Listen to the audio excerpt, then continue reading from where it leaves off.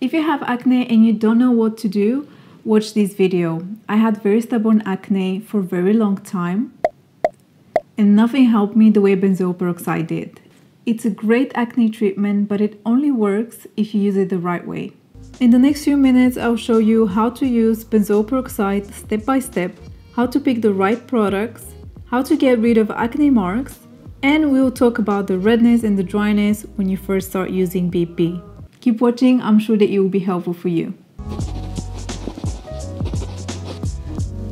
I already posted 2 videos for benzoyl peroxide, but I received so many questions and that made me feel like I didn't explain well enough. So in this video, I will reply to the most asked questions from the previous 2 videos.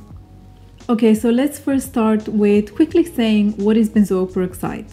As I said, it's an acne treatment that have been used from the 1960s. It's great because it unclogs the pores, it reduces the inflammation, and it kills the bacteria. So not only that it cures the acne, but it also prevents it. That is the short description. If you want to learn more, there will be a link below. And the good thing is that you can buy it from pretty much any pharmacy, and also a lot of brands have their own benzoyl peroxide.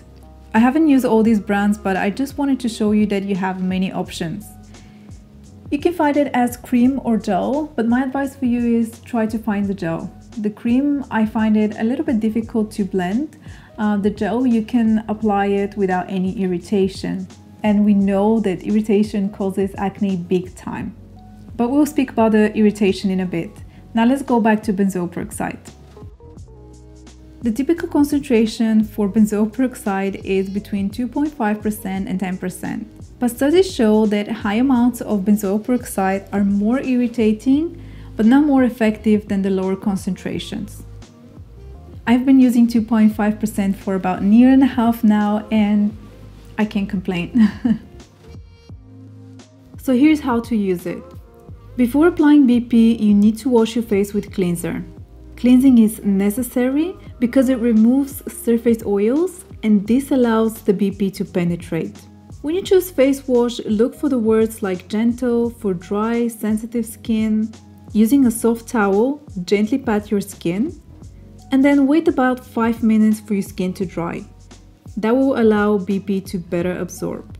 After that, apply BP very gently. Do not rub and do not rinse off the BP. Wait again 5-10 minutes before applying the moisturizer. Then you can apply the moisturizer. This step is very important because BP will make your skin very dry and irritated, and the moisturizer will keep it in balance. When choosing moisturizer, look for the words non-comedogenic, fragrance-free, and if you ask me, use moisturizer for dry, sensitive skin, at least in the beginning, regardless of what skin type you have. The good news is that many brands have sets that include cleanser, benzoyl peroxide, and a moisturizer, like the one I've been using by acne.org. I only didn't like the moisturizer though, so I replaced it with this one by CeraVe. So do yourself a favor and pick a whole set. Unfortunately, benzoyl peroxide has some side effects, and one of them is that it dries the skin a lot, especially in the beginning. So I've been using it for 4 days now. As you can see, it's peeling here right now. Actually, the whole area feels like concrete. This is about to start peeling really badly. I can't smile at all. That's the biggest smile I can give you at the moment. So you need to start with applying only a pea size of benzoyl peroxide once a day in the evening. And once your skin gets used to it, then you can start increasing slowly the amount. So some redness, dryness, irritation, flakiness.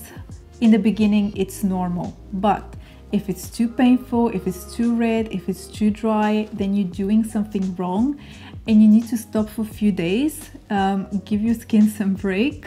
Let it recover, and you can start again, but this time start slowly. Actually, I did the same mistake.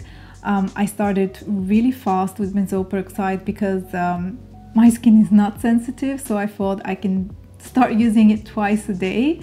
and my skin looked horrible. It was really painful, so I had to email acne.org and ask them what to do, and that's what they told me. Just stop it for a few days and then start it again, but this time start it the right way. However, there is another annoying side effect.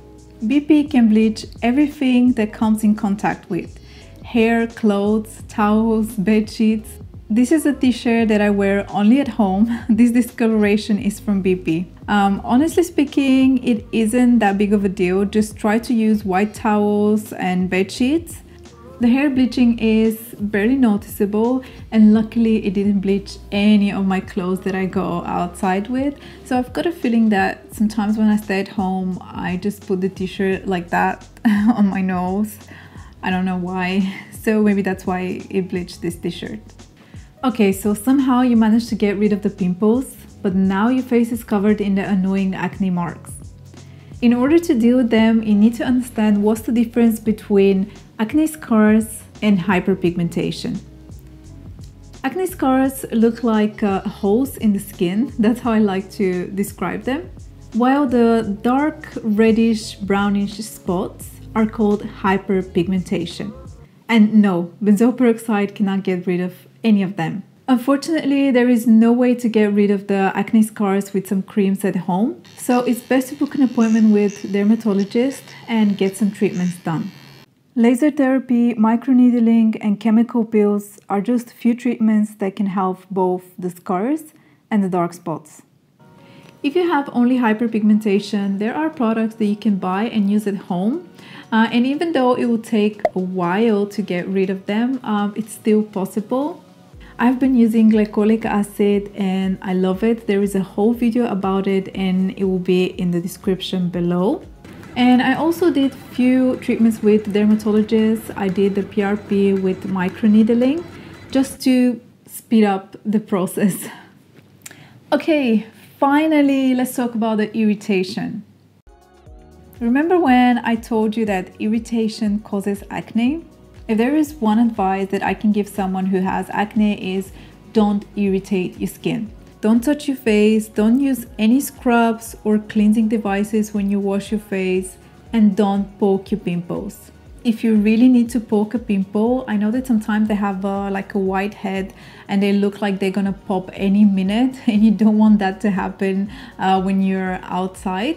There is a safe way to poke pimple without irritation, and I will leave a link below to a video with instructions. And something very important, if you have acne, the sun is your worst enemy, especially if you're using benzoyl peroxide or any other acne treatment or hyperpigmentation treatment. So make sure that you always wear sunscreen. I like this one because it's very liquid, it doesn't have any fragrances, and it's just so easy for me to apply it on top of the benzoyl peroxide and the moisturizer. At the end of this video, I want to give you a few tips.